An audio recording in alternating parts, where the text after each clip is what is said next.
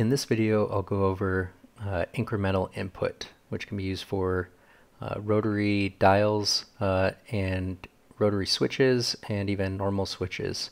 And we'll go over some UFC controls here in the F18 as an example. So to start off with, the volume is a common rotary dial you'll see and everything. So let's do that first. If we take a incremental input here and look up the volume knob, here we see UFC COM1 volume knob, and you'll notice it has a range of 0, 1, but it's actually a lever type or an axis type, so it doesn't have a click value. So we'll have to manually input what we want, and you'll see that we can kind of tune this value to see how sensitive we want it to be.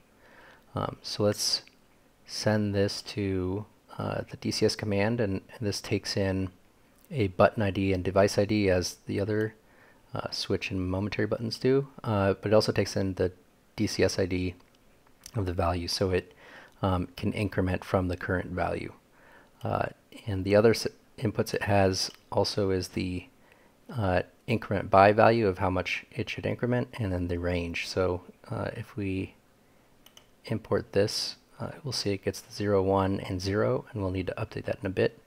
And then just for visibility, let's put the title text, set it to the value as well, and that can help us see what we're doing here. So with it set as 0, if you press the button, nothing changes here, but what we can do is do a increment of 0.01, it's at 0.02, and now if we press the button, we see it goes up by 0.01, and it's just ever so slightly changing here.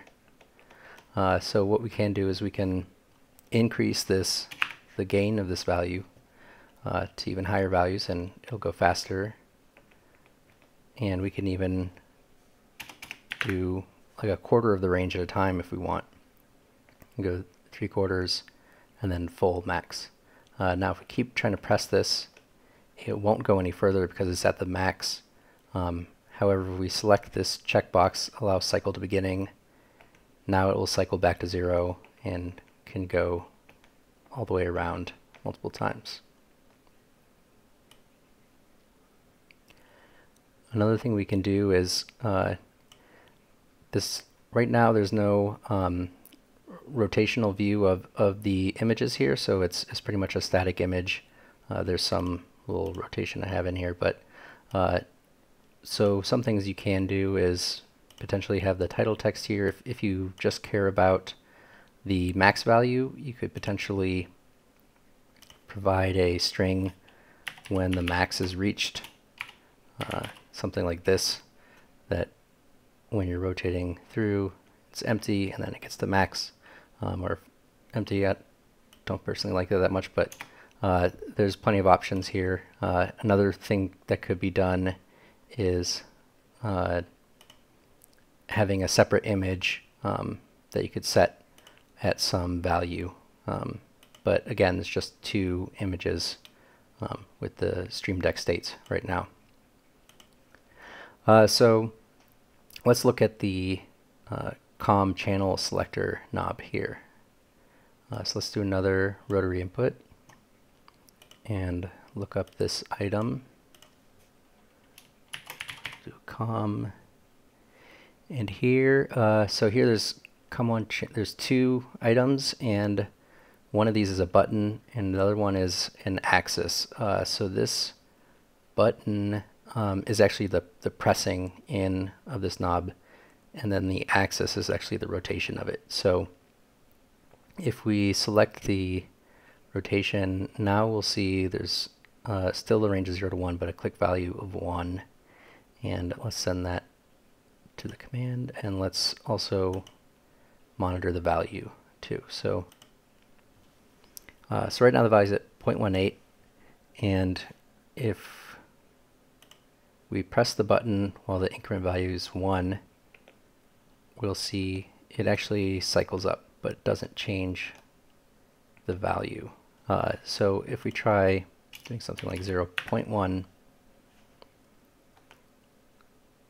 see it also continues to cycle up, but the value is not really changing in an understandable way. So I haven't really found what is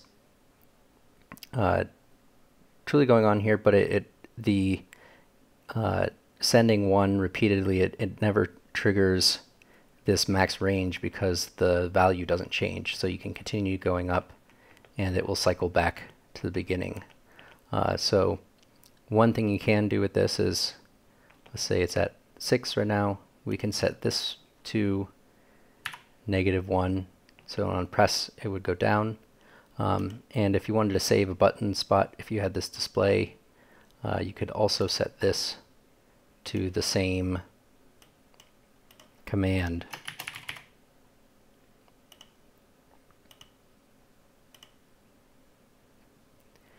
And then this value would be the,